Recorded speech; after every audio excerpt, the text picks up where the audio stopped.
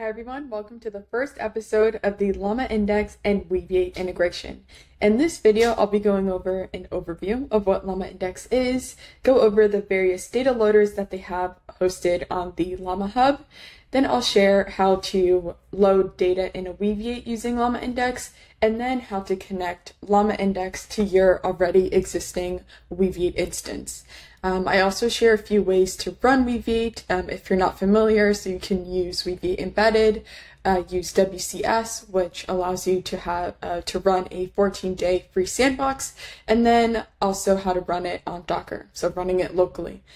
So these are just a few options that you can use to run Weaviate and also get started with your application with using Weaviate and LlamaIndex together. And then I'll also share this in the Weaviate recipes. I'll include a link in the description, but this is really where I just share an end-to-end notebook on a few features that we have in Weaviate, but then also with our integration partners as well. All right, so let's jump into the video. This is the notebook that I'll be sharing under the Weaviate recipes repository. So make sure you follow along and go under integrations, LlamaIndex, episode 1, and then you can follow along from there. So this is the overview that I already went over. So I want to dive right into what LlamaIndex is. So LlamaIndex is a framework that enables you to connect LLMs and storage providers together. And when I say storage providers, I'm referencing Weaviate, the open source vector database. So why LlamaIndex and Weaviate together make the ultimate retrieval augmented generation stack is because large language models don't have access to your specific data. But when you use LlamaIndex and Weaviate together, you're essentially supplying the LLM with the data that is stored in your database. So this is allowing you to make queries that are specific to your company. Like, how long do I have to give my company my resignation letter? Or that was maybe a horrible example, but you get the gist. So one cool thing about LlamaIndex is their Llama Hub. So it's a hub that has all of the various data loaders, whether this be Slack, PDF documents, YouTube, Notion, which I show in this demo, PowerPoints. Essentially, all of these different data sources can be fed into your vector database. And that is the first part that I show, is how to load data into Weaviate using LlamaIndex, and then also the other way around. So with that being said, let's get into the demo. So for those of you that don't have an existing Weaviate instance running, there are 3 options to get this started. So you can use Weaviate embedded, which allows you to run it directly in your application. The only requirement is that your Weaviate Python client is up to date. So just make sure it's at minimum 3.21, and then running Weaviate embedded will work. If not, there are a few other options if that maybe isn't the best way for you to do that. The other option is using our Weaviate cloud service. So you can create an account and then from there create a Weaviate instance. And what's really cool about this is that it's a 14-day free sandbox, which really allows you to get started and like test the waters with vector databases. So that's one option, to run it completely free, and then also embedded and Docker are also free. So whichever method works for you best. So once you create your Weaviate instance in the console, you'll pass in your URL right here. So I have my LlamaIndex episode 1 working, and then you pass in your OpenAI key here, and for security and financial reasons, I have it hidden. And then also if you create your sandbox and it has authorization, you can also pass it in right here. But for this demo, I don't have that enabled. Lastly, you can run Weaviate using Docker. So within this LlamaIndex folder, I have a YAML file, and you could just grab that, run it, and then it should be working and running at localhost 8080. So those are like 3 options to run Weaviate if you don't already have a Weaviate instance running. Another requirement to get Weaviate set up is to build out your schema. So what I'm doing here in this cell is just building my blog post class, and then I'm passing in my content property. And what the content is just the text that is within each blog post. And I guess I didn't make this clear before, but I'm using the Weaviate blogs as my data set. So yeah, make sure you check that out as well. Adding data to Weaviate using LlamaIndex is actually super easy using their various data loaders. So in this video, I'm covering 3 ways to load in data using the simple directory reader, but then also the web page reader, and then loading in documents from Notion.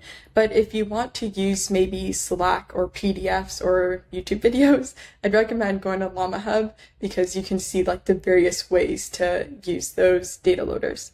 Okay, so starting off with the simple directory reader, what this is doing is just reading files in your file system. So I have all of the Weaviate blog posts in my data folder, and I'm just going to load that in. As easy as that. The next way to do this as well is using the simple web page reader. So it's a web scraper that turns HTML to text. So just to show you, to give you a feel of how to do this, I just passed in the Weaviate blog and then the LlamaIndex and Weaviate blog post, and it's an easy way to load in data from websites. The other option is to use the Notion page reader. So it loads documents in from Notion. And why this is so cool is because you can actually convert Notion documents into Markdown, and I'm not sure if that's like a new feature or maybe I've been under a rock, but that's really cool because now you don't have to go through the manual effort of converting blog posts that are on Google or maybe Notion as well and converting that into Markdown. So this is a really cool option if you want to give that a try. So what the Notion page reader is doing is using your integration token. So if you're a workspace owner or admin, you can create an integration and then you'll just pass in your secret key here. Next, what the page ID is, so if you go to notion.so and then navigate to the document that you want to load in, the URL will end with this code mixed of numbers and letters, and then you'll just paste that into here. And then it's as easy as that to load in documents from Notion, which is great. Now that we have our data, we're going to want to chunk it up so we don't run into the limited token length problem. So LlamaIndex has a simple node parser, and what this is doing is just chunking up your data, so our blog posts in this demo, into nodes. Next, we're going to want to take those nodes and upload it to Weaviate. So by doing that, we need to construct our vector store. So here we have our Weaviate client and just setting that equal to client, which is either if you are running it with embedded, with a WCS instance or locally. You're just going to want to connect that Weaviate instance to, here to construct the vector store. And then what the index name is just the class that we created. So in our example, we are using blog post, which we defined in our schema. And then we have text key, which is content. And that's the property that we defined in the schema as well. Now we want to set up the storage for our embeddings. So what we're doing is just passing in the vector store, which we just defined here because we're using the Weaviate database. Next, we just want to set up the index. So we're just taking the nodes and then setting up that storage equal to what we have just defined here. And that's really the last step that you need to get started with uploading data into Weaviate using LlamaIndex. Now that we have our data in our Weaviate instance, I want to build a simple query engine.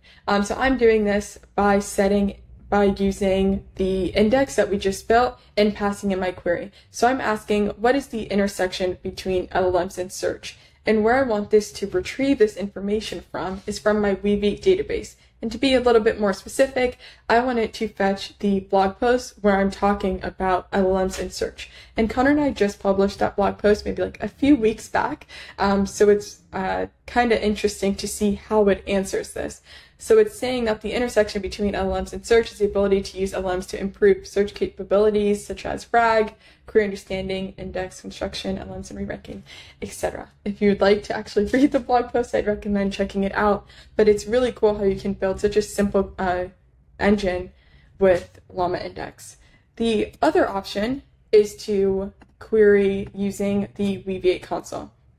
So up here, I'm connecting to my Weaviate instance, and then I'm just running a simple hybrid search. And for those of you who aren't familiar with what hybrid search is, it's taking BM25, which is keyword search, and vector search, and combining it together. And it's doing this weighting by this alpha parameter. So alpha set to 0, it's pure BM25, and alpha set to 1, it is pure vector search. So setting it to 0.75 or 75% is skewing more towards pure vector search. But this is just something that you can toy around with for your application. But for this, I just set it to 0.75. All right, so once what it's going to return is the content, so just the text that is within the blog post. And again, my query is the intersection between LLMs and search. So I want it to grab the blog post where we talk about this, and it's doing exactly that here. So it's passing in, or it's outputting the LLMs and search blog post, which is great. Another thing to note is that you can pass in your OpenAI key in the header down here because we need to vectorize our query. And yeah, that's it. That's one way to that's one way to query in LlamaIndex and in Weaviate. For those of you who already have your Weaviate instance running and you just want to add LlamaIndex to it, this is the way to do it. So you just want to use the Weaviate reader, which you can actually see the documentation on this in the Llama Hub, or just follow along with this notebook. But you want to connect to WCS or pass in your localhost 8080 if you're using Docker. So you just sign in with your username and password, and then pass in the URL to your Weaviate instance. And then documents, what this is just your schema. So I'm taking my blog post class and then passing in my content property. Now that I have run that, you can now query, or you can now upload and query the existing class that you already have all set. So I'm again passing in the URL so that my Weaviate reader knows which instance to connect to, and then I'm building out my query. So I want blog post about that explain what ref2vec is, and I want it to search on the content property, limiting it to 2 and only outputting the content. All right, so now that I have my documents, I need to build out the index, and then I simply just run my query engine. So again, I'm asking, what is ref2vec? And it says ref2vec is a machine learning algorithm that uses NLP to generate vector representation of text references. That's a little debatable, but it was able to answer. So that's one way to query in LlamaIndex, but then again, you can also query in the console. So if I ask in the console, what is ref2vec, using near text, passing in my OpenAI key because we need to vectorize that, you can see that it will output the blog post that is about ref2vec and why you need it for your recommendation system. So if you'd like to learn more about what ref2vec is, I'd recommend checking out our documentation. Thanks so much for watching the first episode of the Weaviate and LlamaIndex integration. Stay tuned for future videos where I'll be covering how you can build more advanced guides with using LlamaIndex and Weaviate together to really build that ultimate RAG stack. And then also, if you'd like to follow along with the notebook, don't forget to head over to the Weaviate recipes repository where you can download this notebook in particularly, or also just learn more about various features in Weaviate. Again, I cover end-to-end notebook demos in that repository. And then also make sure you like and subscribe and tune in for the next video. Bye!